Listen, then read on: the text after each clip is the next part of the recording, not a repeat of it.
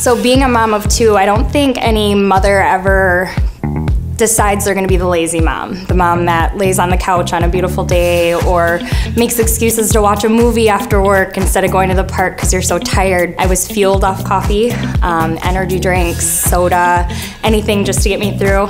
Day one, it was crazy, and I didn't think it was working. I was used to that rush of energy from all the coffee I would drink that when I took the 3 steps and I got to work, I thought, I don't feel like a rocket ship. Like, is it even working? And my 2 o'clock break came and went. Usually that's when I would go get some candy or I'd go like get a donut from the gas station.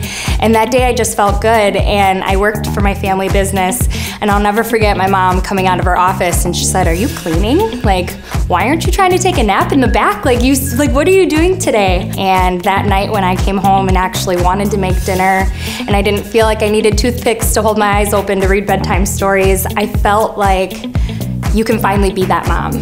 And all I could think of was all of the other mom friends I had that were taking naps and were tired and snapping at their kids and then, being upset with themselves later because they just had nothing left to give. So by day 3, when my husband met me at the door and said, You've been the nicest you've ever been in 3 days. You've come home happy, you're playing with the kids, you're cooking, you're cleaning.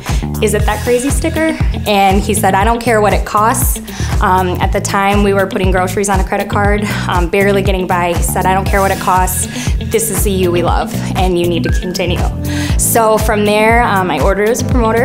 I hit my VIP, and it paid off that card. So he didn't know about the card either until after I paid it off.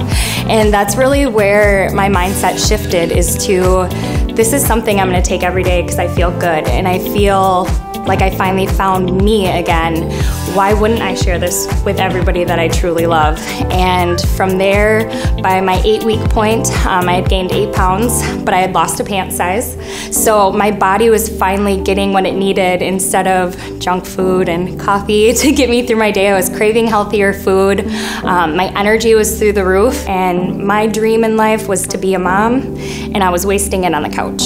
And I didn't realize it until I finally felt better how much time I had wasted. And I'm just so thankful every day that, my youngest will never remember that mom. He'll always remember the mom that's on the monkey bars. And my stepson tells me when we drop him off at school, Sammy, turn down the radio, you're embarrassing me, because we're jamming out in the morning. But to be able to be that fun mom and have options in life is truly what this company has done for us.